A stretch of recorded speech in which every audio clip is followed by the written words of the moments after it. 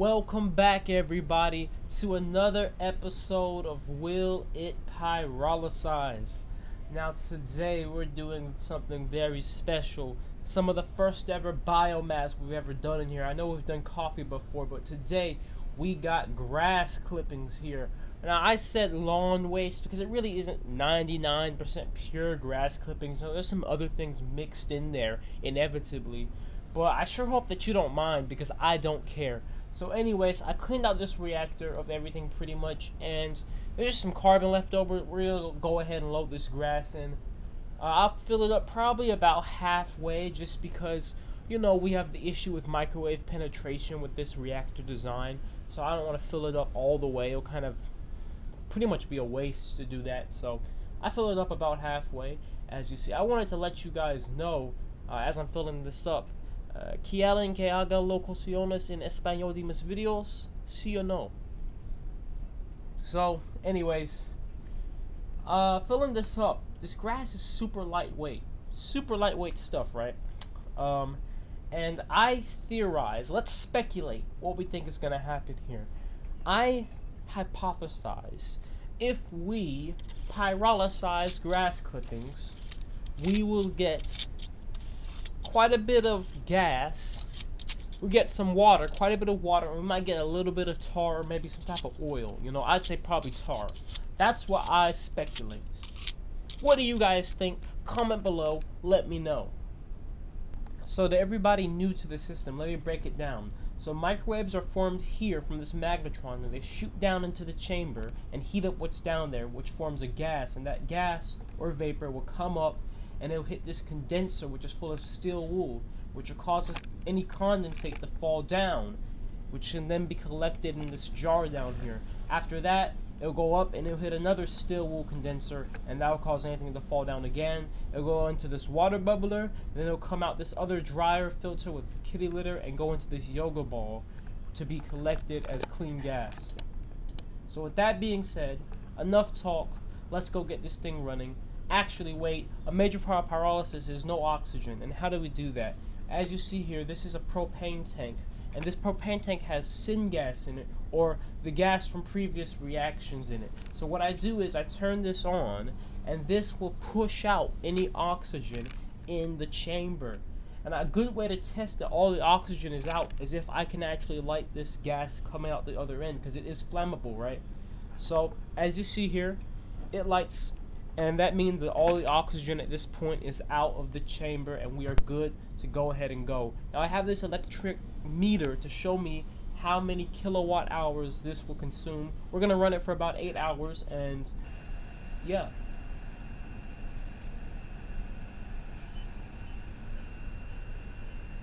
This is my EMF reader, so I know that the magnetron is on. And without having to touch anything, you know, electronics can be dangerous. So after about 5 minutes, as you can see, we have no vapor formation. Now, this is kind of an issue because with microwaves, they heat up things extra quickly, and normally we see vapor formation in literally the first 20 seconds. So about 12 minutes in, I look back, still no vapor formation. And you guys really can't see it on camera, but the magnetron was starting to smoke, because the microwaves are being reflected back to it because nothing was really absorbing them that well. So at this point I was like, well, this is a waste of time, a waste of energy. So I'm gonna go ahead and just turn this thing off completely, and we're gonna retry this, and I'm gonna add some catalysts. So when I start to unscrew the lid, you can see this vapor formed here, and this vapor is flammable. This grass gas, you could say. It's flammable and it's calorific, so that was really exciting to see. And of course it showed up after I started to unscrew everything. So that does mean some of the grass was starting to break down. You can see quite a bit of vapor coming out here. So I have my respirator on just because we don't really want to breathe anything in. We don't know what it is. So now I'm going to add a catalyst, okay? Now, the grass was absorbing some of the microwaves on its own, but a catalyst basically just boosts that process. This is carbon from previous reactions, so this is pretty much just carbon. And you see I'm mixing it in here, and what this carbon does is this absorbs microwaves rapidly. It can get up to over 1,000 degrees Fahrenheit or over 600 centigrade really quickly, right? And this is also a clay and lime catalyst I'm adding here. And this catalyst pretty much aids in the formation of vapors. It also is catalytic in the sense that it will react with any acidic properties, and it will absorb some potential pollutants as well. So now I get this lid back on, screw it back down, you know how we do, and I just want you guys to pay attention to how much quicker these vapors form when I turn this reactor back on, because there's some things that don't need a catalyst, but I think that when you do microwave pyrolysis, you should add a catalyst to everything. Okay, so you see, I just turned this thing back on, we got the microwaves forming, and as you can see, already, we pretty much have vapors forming, literally just seconds after starting it, flammable. So it's a complete difference, right? It's just a lot more energy efficient to use this because, you know, even though the grass was absorbing it on its own, you know, it just wasn't that good. So now you can see here, after about an hour, 40 minutes, the yoga ball is completely full of the grass gas, right?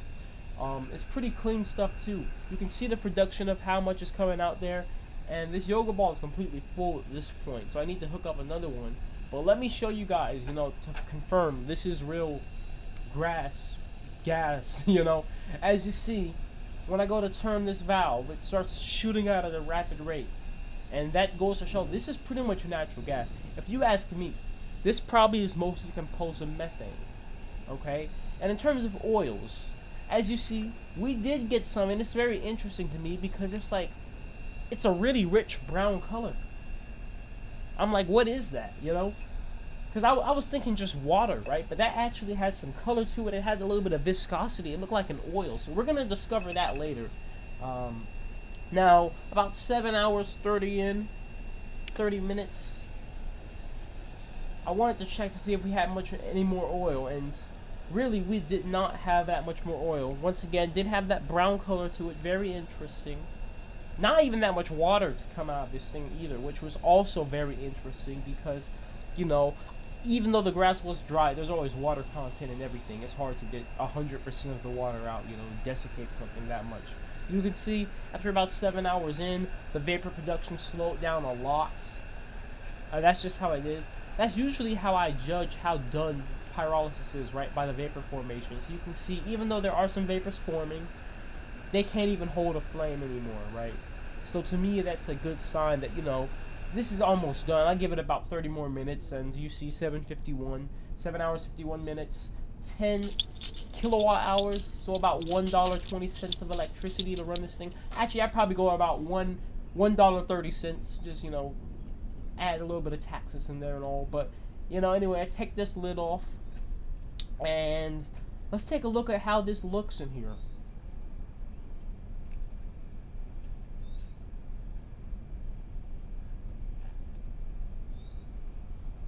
Look at that. Muy bonita. Look at that carbon right there. Just look at how even it is. And like, I could even hear it when it would like hit the ground. You know that sound of carbon when it hits the ground? It's almost like metallic. That was beautiful to hear. And like, you can see that the carbon retained the shape of the grass. Like, it's in little shards and flakes, just like what the grass was in. So as you can see, I mean, we pyrolyzed the hell out of this grass. You know, it's just carbon now. And I mean, goodness gracious, the microwaves penetrated it really well. And that was because, in my theory, you know, the grass is, first of all, really light. It's not dense. And it has a lot of, you know, air pockets in it and stuff. Microwaves can get down in there and do their thing. So this is what it pretty much looked like. I would say over 90% of the grass pretty much pyrolyzed. There was some leftovers that were not completely done, like they were just on the verge of being completely carbonized.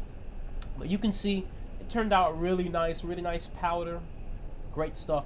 So let's take a look at this oil now, because it's really interesting to me. Like, what is this? How does it work? Will it light? You know, can we make gasoline out of grass? Like, that would be crazy, right? So I go ahead, I put this oil on my lid here, and the first thing that stood out is that it did kind of form a clump, like kind of like if you put water on oil. You know, this lid does have tons of oil on it. So I went to go light it, and yeah, nothing happens, because this is probably like over 90% water in this oil right here. Well, I'm calling it an oil. It really is just water with a color to it. And that color could have come from just the pipes in the reactor having carbon in them or oils in them residually, right? Because I didn't clean them out. So this literally could just be water and nothing else, except for other things that kind of picked up with it when it came out. But, you know, not really surprised to see that. I did expect more gas than anything else. And you see, we did get quite a bit. We got about 2 yoga balls full of gas.